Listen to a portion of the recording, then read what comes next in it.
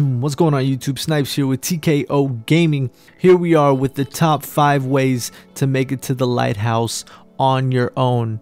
And yeah, I don't really mean on your own. You're not 1v3ing everybody, but hey, you're gonna have a team of 3, whether it be your friends or whether it be random guardians that you meet up with, and you're going to beast your way to the lighthouse. So let's get right into it. Now look on your screen. What am I doing? Before the match starts, I hit the roster page, I go to the other team, and I start telling my teammates exactly what the other team is made up of. Now what do I mean? Inspect your opponents and see their light level, their character builds, their subclasses, and most importantly, see exactly the weapons that they're using. That'll give you a great insight on exactly how that opponent is gonna play. For example, if someone has a sniper rifle, obviously they're just going to stay back and watch the sniper lanes. They're not going to rush you. But if they have a shotgun, they're going to most likely be rushing you, which gives you the upper hand because you can anticipate it and then bait them with your teammates,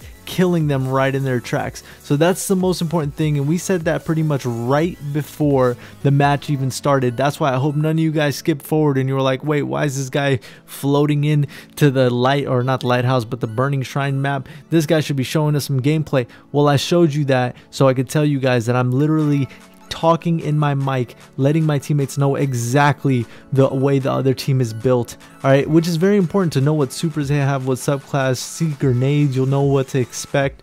It's very important. It gives you the upper hand, and trust me, not every team's does this. It's very important, and we do it, and that's why we're so freaking successful in getting to the lighthouse. That, and obviously there's many more reasons, which I'm going to get to here, some of them at least. So the next reason, number 2, would be let the first round pretty much test how your opponent is going to play. The reason why I say that is the way your opponent is going to play is really is determined by the success that they have in the first round. If they come and they kill you, right, they will most likely do the same exact thing the next round, thinking you're going to do the same exact thing. It's so common to see that in Trials of Osiris, so many times you have the same deaths over and over again happening on the same parts of the map. Look at me, I'm pretty much doing the same thing that I did because it worked. I messed up on my jump, yeah, but still I'm doing that. Now they probably anticipated that too. Now it can go reversal as well. For example, if you killed a team the first round really easily, right, don't pick that route as the second round's route.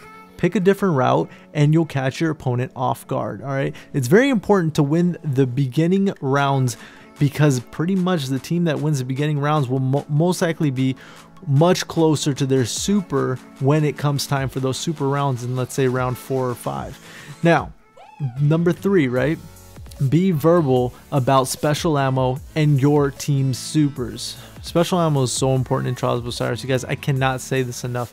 Please make sure at the end of the round you are running your fat ass over to the special ammo crate and getting that special ammo, not only for you but your team as well. Now think about it. You just killed the other team, could possibly have killed them before the special ammo even came up, so they don't even have it, but you killed them. Now they don't have any special ammo, or they have less special ammo than you, giving you much more freedom. And if they run out, then they're pretty much screwed. I mean, they could still play far, you know, play back, but it's still much more difficult when you don't have special ammo. Let's go to number 4.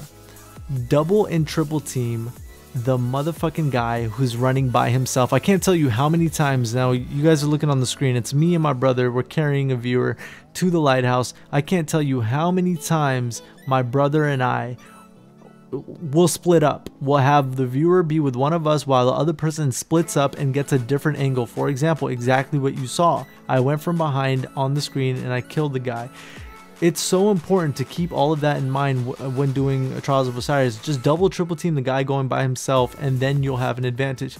And the last thing I want to tell you guys is save your freaking mercy for game 7, 8, 9. It's so important to win those early games. If you get a loss really early on, just restart your card. Don't worry about it. Having a mercy in the last 3 or 4 games is so important. So make sure you guys do that.